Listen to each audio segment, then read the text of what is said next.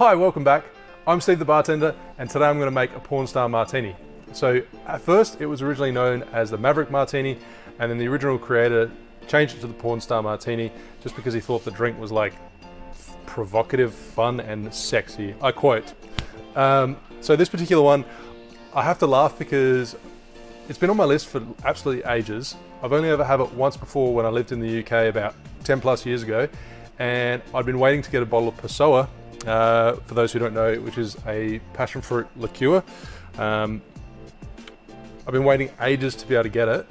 I've finally bought it, and then I've looked up a few recipes and discovered that this recipe doesn't actually contain Passoa, Passionfruit Liqueur. So cast that aside, and I'm going to return it because I'm not going to use it for anything else. Anyways, so for this particular drink, a lot of the recipes call for a vanilla vodka, but I personally, not that I've made it a lot of times, I prefer to make it with a straight vodka and then use a vanilla syrup. The reason being is you're going to get a better flavor from the vanilla syrup rather than kind of like a fake vanilla taste in the vodka. So whatever you choose, vanilla vodka or a straight vodka, double shot, sorry, 60 mils, 2 ounces. Now the next two ingredients, the actual portion sizes that you're going to use depends on the sweetness. So this is actually a tinned passion fruit in a syrup, so it's already going to be sweet. So I'm going to lower it a little bit down to 22.5 mils or 3/4 of an ounce. So if you're using fresh passion fruit, obviously it's probably going to be a little bit more tart, not as sweet as something like that that's going to be in a syrup. And then follow that with a vanilla syrup.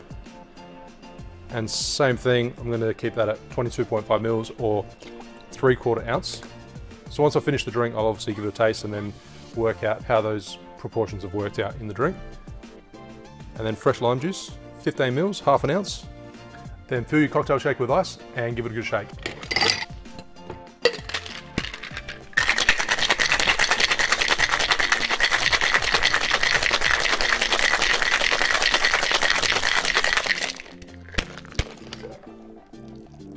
So make sure you've got your glass chilling. And the garnish is actually a spent passion fruit. So the small coupes that I usually use probably aren't going to work. This is a massive passion fruit and it's going to displace a lot of liquid. So a glass with a bit bigger volume. I don't usually double strain, but in this particular cocktail you definitely don't want to because you want some of those passion fruit seeds within the drink.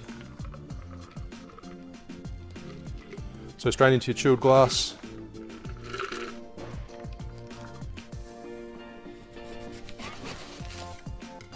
Drop in your passion fruit. I can actually see little bits of vanilla bean within the drink, so this looks like it's going to be really tasty. And you serve it with a side of Prosecco. Couldn't really find too much information about why the Prosecco and how you meant to drink the drink, if you're just meant to have both at the same time. One recipe did suggest that you're meant to have the Prosecco first with the passion fruit, but anyhow. They have a Pornstar Martini. Cheers.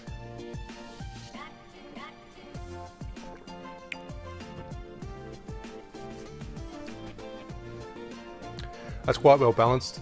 I'm definitely glad I dropped down the passion fruit syrup and the vanilla syrup. Those ratios work quite well.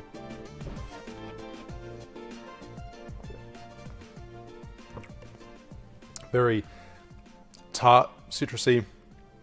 The vanilla bean's pretty subtle, so I'd probably adjust my syrup.